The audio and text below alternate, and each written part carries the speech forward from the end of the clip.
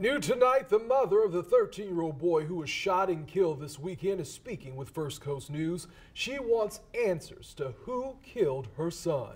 On your sides, Brianna Ray Turner is joining us live in the newsroom tonight. Brianna, you spoke with Prince Holland's mother, and how did she describe her young son?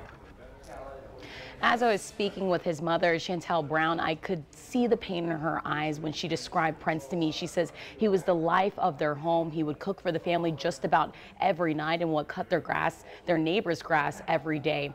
She says her son had an old soul at heart and would do anything for his family and others.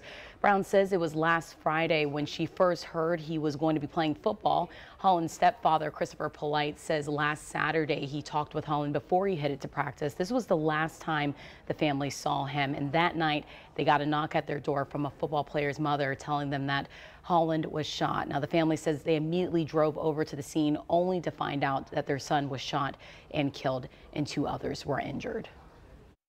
He can't never walk back in here. I can't take him to school. I can't pick him up from school. And I can't take him to practice. I can't go to his games. My baby wanted to be a wide receiver on the Chiefs, for the Kansas City Chiefs, and I can't see that. The family is having a vigil for Prince tonight near where the shooting happened on Saturday, and we will be there. It starts at 7:30. I'm here live in the newsroom. Brianna Ray Turner, First Coast News, on your side.